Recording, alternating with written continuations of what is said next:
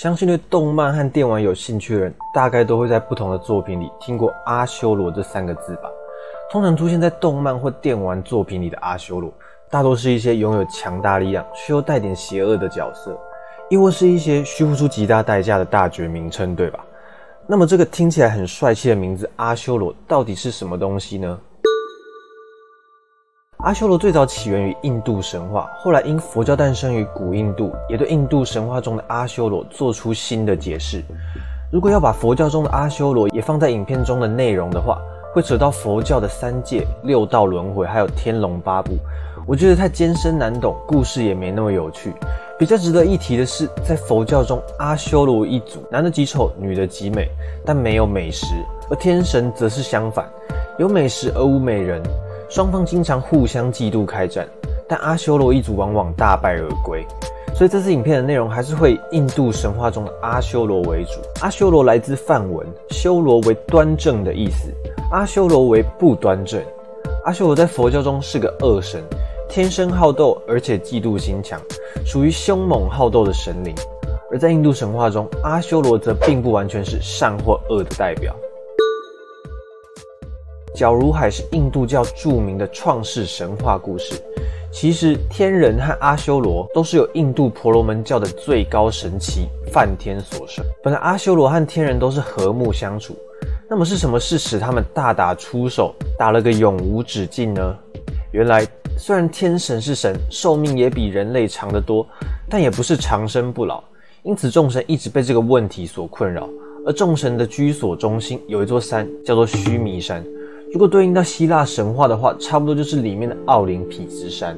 须弥山四周被宇宙海乳海所包围，乳海中蕴藏着一种可以让众神长生不老的甘露。天人和阿修罗都想得到它，双方在一次激烈的争执后，梵天不堪其扰，告诉他们，想要取得长生不老的甘露，你们就必须合作，一同搅拌乳海。最后双方依照约定再平分甘露。开始搅拌之初，毗湿奴先将各种仙药灵草投入乳海之中，并对众人说，为了使我们的力量凝聚在一处，需要一根巨大的搅拌棒。我们用须弥山作为搅拌棒，它足以承受翻搅乳海时的力量。毗湿奴亲自化身一只大乌龟沉入海底，作为杵的支撑点，还让自己的法身压在山上来保持平衡，以巨神那迦的身体作为缠绕在须弥山上绞杵的绞绳。阿修罗和天人们分别拉着蛇头以及蛇尾，以轮流拨动巨蛇身体的方式一起搅拌乳海。每拉一次，巨蛇就因为疼痛难耐吐出大量的浓烟与火焰。因为阿修罗拉着蛇头的关系，总是被烤得漆黑，而天人们拉动的蛇尾则因为摆动，有的是清凉舒爽的和风。经过上千年的搅拌，在乳海翻腾的过程中，各种新的生命和宝物随之诞生。但在转动的过程中，因为山体的快速转动，山上的生物就会衰落海中，有些还会被突如其来的大火烧死。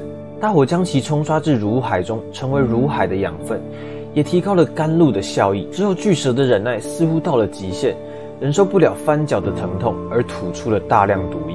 这毒液可厉害了，足以毁灭3界。眼看情势危急，于是众神向湿婆求助。湿婆不忍众生受苦，只好硬生生将毒液吞入口中。而湿婆的妻子雪山神女扼住了湿婆的喉咙，阻止毒液进入湿婆的身体，最终3界得以保存。但是湿婆的喉咙被毒液烧灼成了青紫色，因此湿婆又称为青喉者。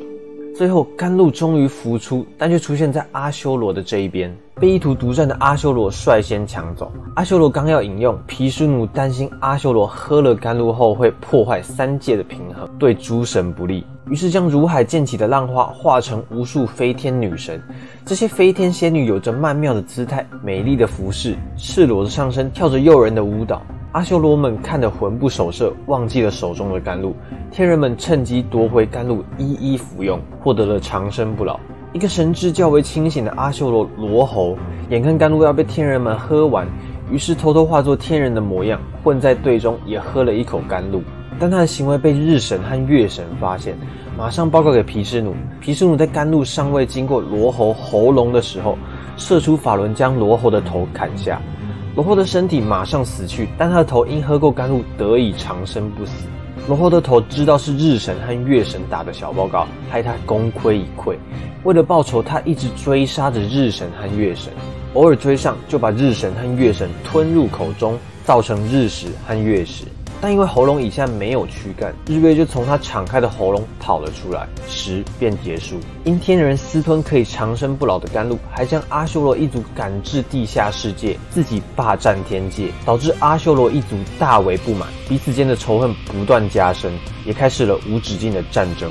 除此之外，也许你会想知道，在印度神话中，众神的居所旁是一片乳海，而在古希腊神话中，也有把银河系形容成 Milky Way， 也就是乳之路的说法，很酷吧？此后多年，阿修罗一族很想要重返天界，无奈天神实力太强，每次都被打得节节败退。有一位叫做多罗迦的阿修罗王，从小就在这样的环境中长大。多罗迦自诞生以后便一直苦行，渴望获得更强大的力量。他在冰天雪地中脱光衣服锤炼身体，又把自己放在火堆上炙烤，把自己的肉一块块割下来扔到火堆里，直到变成一副骨架。如此苦行震惊三界，梵天被他的诚心所感动，来到他的身边，说能够给他力量。阿修罗王因为想要向天神复仇，于是祈求梵天，希望得到永远的胜利，也就是不死之身。梵天觉得阿修罗王狮子大开口，便不满地说：“你的愿望太大，会改变世间的运行和秩序。我能赐予你不死之身，但一定要有个弱点。”阿修罗王想了一下，便说：“不如只有出生之女才能杀死我，如何？”梵天听到后，便爽快地赐予阿修罗王这个有瑕疵的不死之身。有梵天加持的阿修罗王，不久后便重启战火，攻上天界，把天兵打得落花流水，任何的武器都无法伤及阿修罗王。之后天神们去询问梵天，但梵天也只稍微讲了一下事情的经过，就马上装睡，不想多说。气愤的天人去找毗湿奴，希望想办法与阿修罗军抗衡。可是即便是印度教三大主神之一的毗湿奴，也对受梵天加持的阿修罗王无可奈何。最后人们只好转向寻求毁灭之神湿婆的帮忙。但因为湿婆正在山中修行，所以只好由湿婆的妻子雪山神女出面解决。那时天人齐聚一堂，阿修罗王的手下正在外面叫阵。众神想起梵天曾经提过，唯有出生之女才能击败阿修罗王，但在场的女神没有一个合适人选。众人将目光投向雪山神女身上，雪山神女决定挺身而出，拯救天界。于是天神们将自身的法器与神力授予她。当雪山神女进入禅地，忽然眉头一皱，就从额纹中跳出一只老虎，上面坐着一位全身金光的女神，光辉灿烂的让人难以接近，所以被称为南静母。手持各种武器，而且有数不清的裸体女兵作为侍从。南静母一出战，就消灭了阿修罗王的前锋大军。但天神并未开心太久，很快的，当他们攻入阿修罗王的主营后，多尔迦发现只要一杀阿修罗王，他所溅出的血肉马上就会生出新的阿修罗，所以敌人是越来越多啊。南静母反而还被包围了，女兵们与众神士气低迷、力不从心的氛围，也连带影响了南静母的心。结果就在极度的愤怒和绝望下，南静母的心中散发出了一道黑暗的光。从中踏出一个黑色的少女，张着血盆大口出现，把众神吓坏了。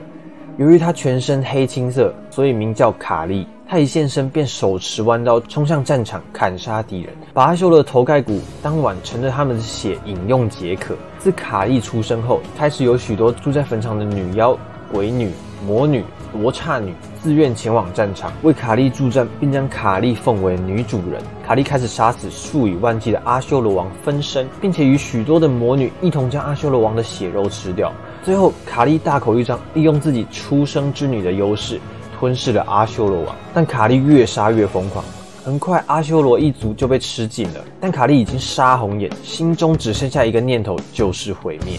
卡莉吃尽了血肉，杀尽了敌人，并且以首级作为项链，尸臂作为裙摆，皮肤上涂着尸灰和鲜血。于是她的新名称就叫做石母，代表时间的结束和生命的末端。